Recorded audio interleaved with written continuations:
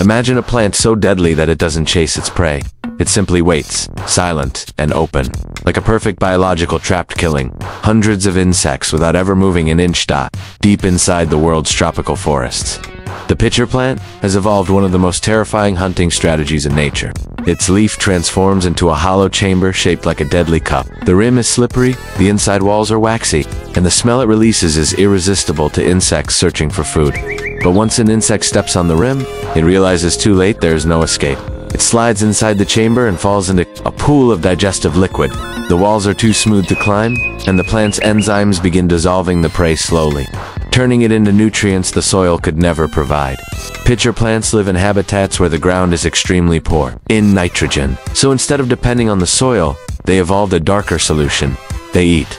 Some species even trap spiders, frogs, and small lizards, making them one of the most ruthless carnivorous plants on Earth.